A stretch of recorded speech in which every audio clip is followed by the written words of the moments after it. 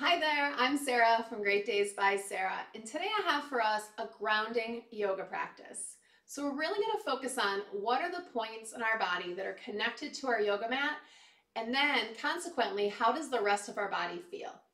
So let's get started at the top of our mat. Feet will start hip distance apart.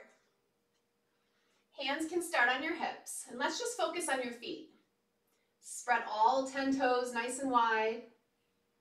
Spread them on the mat.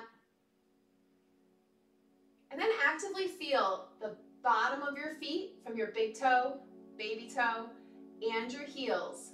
Even out the weight. In order to do so, maybe shift side to side or front and back, and then find what appears to be center for you. You'll be hearing me using the term through this practice, root to rise. So as we press down, everything else comes up, not just on our hands, but on our feet too. You'll see as it comes. Let's inhale our arms up, tall to the sky, rise without lifting your shoulders, and then flat back, fold forward, bend your knees as much as you need to. Inhale, halfway lift, knees can still stay bent. Exhale, fold. Inhale, root to rise. Press down through your feet, all four corners. Rise your body up. Hands come to heart center. Eyes can close. If you're one to set an intention, now's a great time to do so. My intention for today is to just be here in this practice, focusing on those connection points on the yoga mat. Let's flow. Inhale brings you up. Exhale, fold. Inhale, halfway lift. First one, exhale, fold. Step gently back into a plank. Hold for 2 full breaths, focusing on pressing through all 10 fingers. And then press back for your first downward facing dog of the day, this upside down letter V with your body. Find the perfect spot in your stance. Maybe pedal your feet. I love to shift my hips side to side. And then make your way into stillness, and we'll notice how our base has changed. If your heels don't touch the mat, no worries. Just divide the weight between your big toe all the way to your pinky. And then look at your hands and press down through your thumbs, down through your pointer finger, down through your middle finger, and your ring finger, and the pinky side, pressing down. Inhale out into plank. Notice where the weight shift is.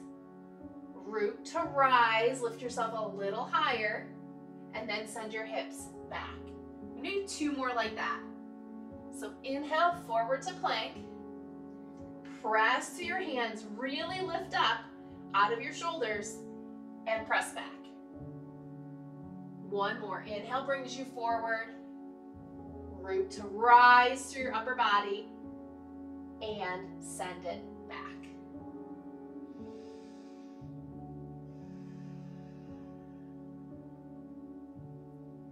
Tiptoe your feet up to the top. I'm going to do it a little differently today. We're going to crisscross and step, crisscross and step, feeling it a little bit differently in your hips than you might usually.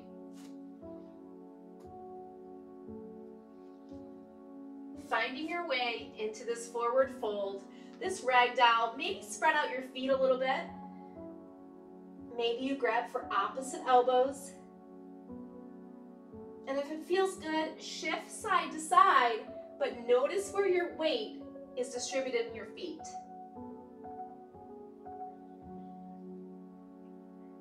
Let your head hang heavy and find some release through your lower back. And then we'll find stillness and roll up 1 vertebrae at a time. Roll your shoulders up, back, and down. If it feels good, heel toe your feet together. For our next flow, inhale up, exhale fold. Inhale halfway up, exhale fold, hop, step, or jump back to plank. This time we're going to add in our chaturanga. I'll show you the modification first. Our knees drop, hips drop. We lower all the way down to the mat. Come up for a little baby cobra. Then we can press through child's pose just for a beat and back to downward facing dog. We'll break those apart in just a moment. Inhale forward to plank. Your version, chaturanga, knees or no knees, elbows just go to 90. Inhale forward, cobra or upward facing dog. Exhale it back, downward facing dog. Find that base. Make sure all your weight is not in the palm of your hands. It's spread out through your fingers. And then once again, we'll meet at the top of the mat. I liked the crisscross that first time. I'm going to do it again. But do what feels good for you. And we'll find that rag down one more time. My feet are wide, almost as wide as my mat. Maybe shake your head yes, shake your head no. If you liked interlacing your arms and swaying side to side, take advantage of it. This will be the last time we're here.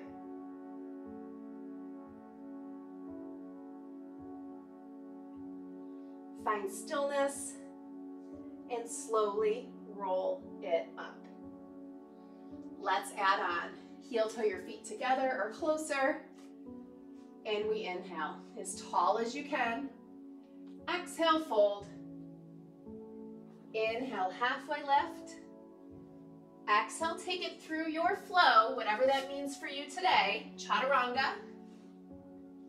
Upward facing dog, press through all 10 fingers and send it back, downward facing dog. Inhale, lift your left leg high. Now notice how the weight shifts. Notice that right foot, and where is your weight? Is it on the inside in your instep? Is it on the pinky side, or are you still balanced? That lifted leg is straight, the base leg is working, and we step the left leg through. Coming up to a crescent lunge. So plant your left foot, come up on your toe on the back of your leg, so it's not warrior one. Use your hands, whatever you need to come on up. Find your crescent lunge, hips facing forward, back knee can absolutely bend. Arms come up, and then maybe the back leg straightens. Now our base is different, but our focus has not changed. More weight is in your front leg. Make sure your toes are spread, and make sure your foot is pointing directly straight forward. Our hands will come down to your thigh or the mat, going into pyramid. Turn your heel down, maybe shorten your stance a little bit, and then with a flat back, lean forward. If you have blocks, this is a great time to have blocks. Pulling your left hip back, your right hip forward. Now notice the back leg for that root. Where is your weight? Where is the wobble? Back to crescent, so turn your toe under. I like to start with that knee bend in the back so my hips can face forward. Then I find the lowest point, my arms come up, and then I straighten my back leg.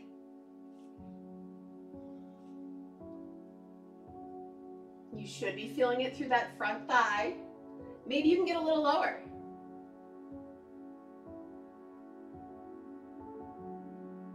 Pyramid one more time. Turn your heel down, maybe scoot it in a little bit. Pull your left hip back, right hip forward. Hands can come down to the thigh, down to your shin, or down to your mat. Of course, blocks or anything you can lean on, even better. But really focus on your hips and this front foot pointing straight forward.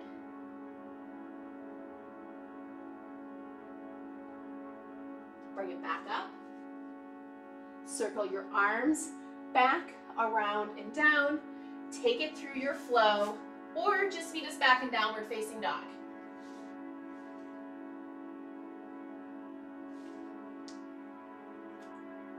You know what's coming. We have two sides. Lift your right leg up, straight and strong. Ground down strongly through your left foot. Maybe your knee needs to bend. Maybe it can be straight. Notice the weight in your hands. All 10 fingers should be pressing. And step it through. We're finding that crescent. So bring your leg forward, make sure this foot is straight ahead, on the ball of your back foot. Walk it up slow, as long as you need to. Maybe bend through your back leg, square off those hips.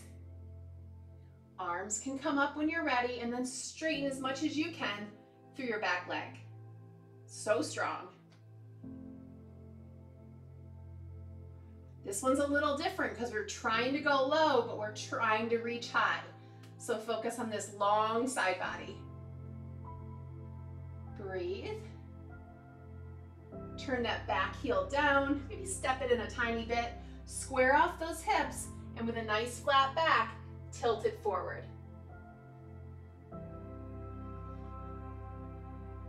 It works for me on both sides. With my hands on my thighs, I feel like I can really focus on my hips rather than just collapsing into it.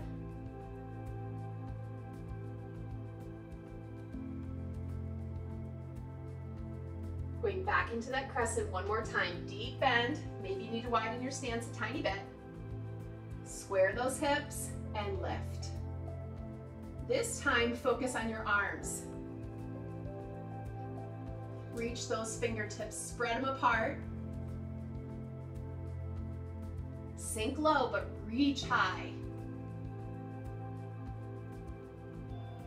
Last time here, turn your heel down, square your hips, fold it forward.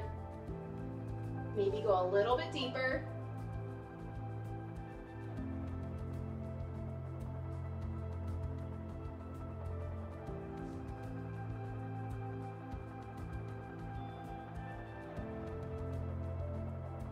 Come up slow, arms come up, arms go back, open up your chest, reach it down and flow. On your chaturanga, notice your feet as you move into up dog. Are all 10 toes pressing down? Send it back, downward facing dog.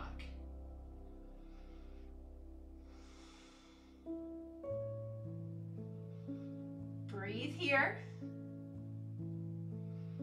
And then plant your knees down, big toes touch, send it back, child's pose. Reach your arms forward. Your forehead rests on the mat, or stack your hands if it doesn't quite get there on its own.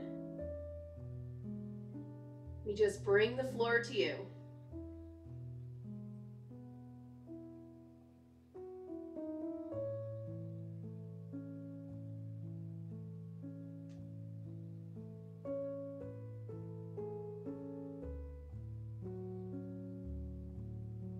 Slowly roll up. We'll all meet in downward facing dog, and then listen for the big change. Step one foot up, doesn't matter which one. Turn it to the center, and all 10 toes are going to be facing the same direction. Then we're going to slowly move your heels out, toes in. Press your hands down and breathe. We're only here for a minute. Then we'll fold, walk our hands all the way back, flip your palms if it feels right, and reach behind you. Now notice where your weight shifted. Did your weight shift into your heels? Let's balance it out. Press through your big toe mounds, press through your heels, and then try to drag your feet towards each other. They won't actually go there unless you have some levitation powers that I'm unaware of. But as you start to try to fold your mat in half, you'll feel this awesome activation of your inner thighs and your calves. So as we reach behind us and pull our feet towards each other, it activates a part of our body that's hard to activate kind of day to day. Walk your hands back up to the center. Bend through your right knee, turn your foot out. We're going into Skandasana. Coming over to the side, my left foot points towards the ceiling. My right straight ahead or at an angle. And then if you're comfortable, bring your hands to heart center. It's a little bit of balance. If not, keep your hands right on the floor. We're more going for the stretch than anything. We want our toe facing the ceiling, our knee facing the ceiling. And then can you get a little taller through your spine?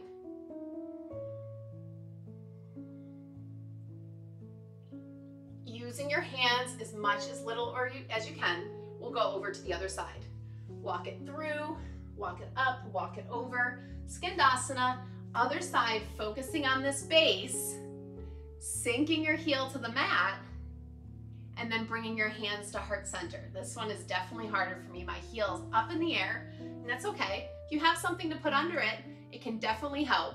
I don't have anything at arm's reach today, so I'm just gonna stay up on my toe. But I'll focus on my opposite foot towards the ceiling, knee towards the ceiling, and stretching through this inner thigh.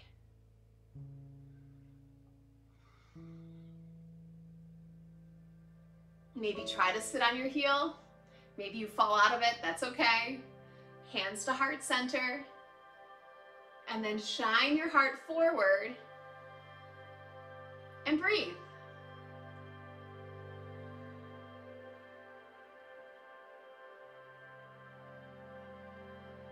Slowly come out. We'll go back to center one more time with the option to open your shoulders. So all 10 toes facing forward or turned in slightly. Hands can come up on the small of your back and fold forward or interlace, pressing palms together, and show me that shoulder opener over the top. Now, just because we've added the shoulders doesn't mean we sink back at our heels. Still press forward into your toes. Still try to squeeze your legs towards each other, trying to bunch up that yoga mat and activate your inner thighs.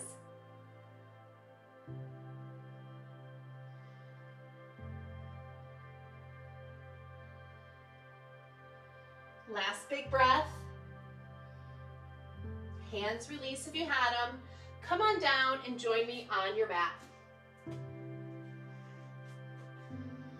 We're going to lay back and find ourselves into a bridge pose.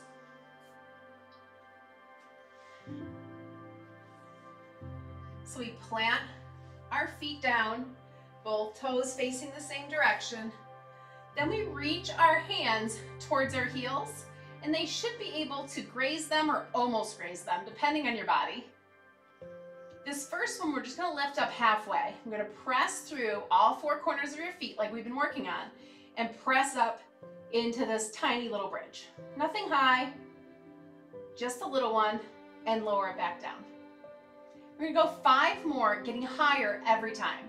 So press through all four corners and lift a little higher.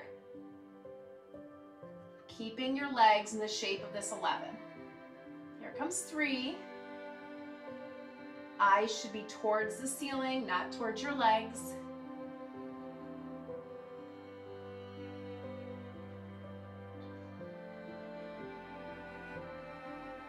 This one's a little bit higher.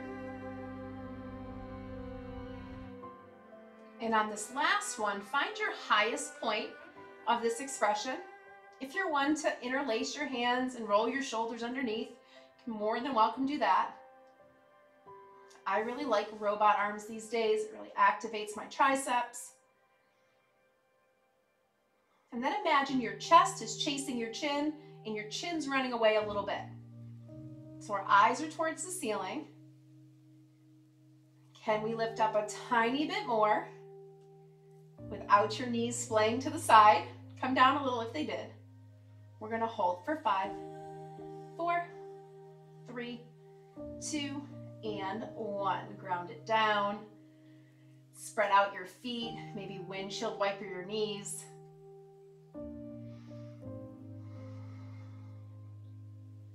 And then the next time your knees come towards the right, let them drop for a spinal twist.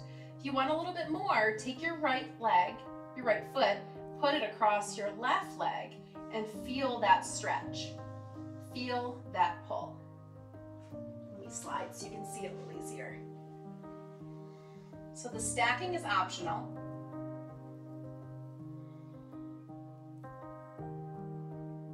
Maybe you can even add a glance over to the left side.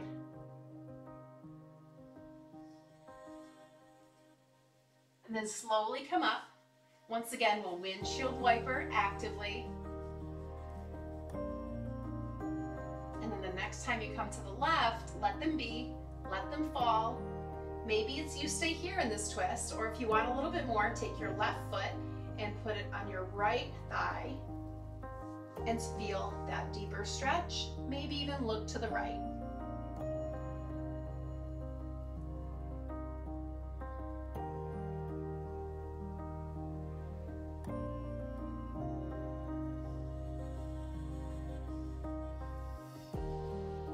Come out nice and slow. I'm gonna go 1 happy baby. Last time to ground down. Reach for your big toes or the outside of your feet. Press your heels towards the ceiling.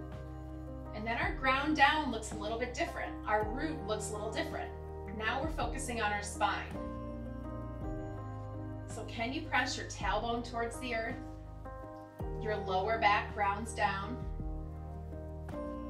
As you press your feet towards the ceiling and pull your legs towards the earth.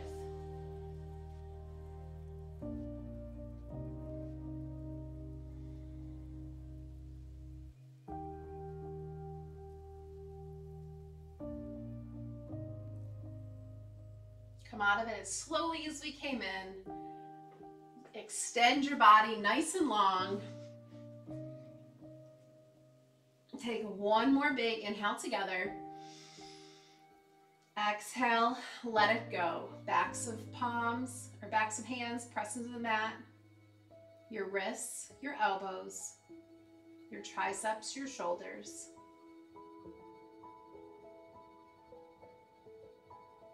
Ground down ever so gently. Shavasana.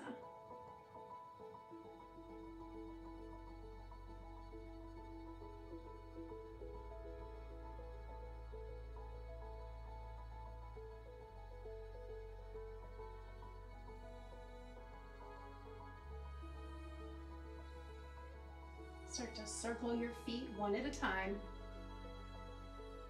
Lots of emphasis on them today. Point and flex, wiggle them out. Do the same with your wrists. And then in 1 huge stretch, a good morning stretch, small your back can definitely come off the mat. And then roll onto your favorite side. Keep your eyes closed if it's comfortable. And then slowly press up for 1 last grounding breath. Feel your sits bones into the ground, the outside of your ankles into the ground. We do 1 last inhale, arms come up, out to the side, meet at the top, come down to heart center. And then thumbs come to your third eye, the space of intuition right between your eyebrows. We all say, namaste. Thank you for joining me in that grounding practice today. I like to come back to this one when my mind is frantic or our schedules are super busy. It makes me come back, connect with the earth, and it always brings me joy and peace at the end of it all. Go have a great day.